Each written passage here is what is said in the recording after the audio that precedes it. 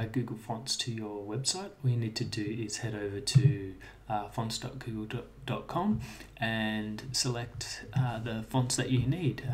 For this example, I'm going to select a body font and then a header font.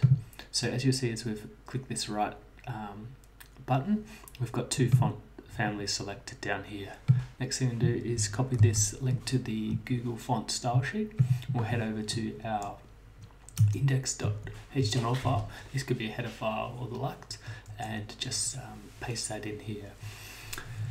The next thing I need to do is go and grab the references to that to those fonts and add them to our CSS file. So in this example, we have got a body font, which is going to be sit inside the bodies like that, and then also a heading font, which will go in our H1 tag.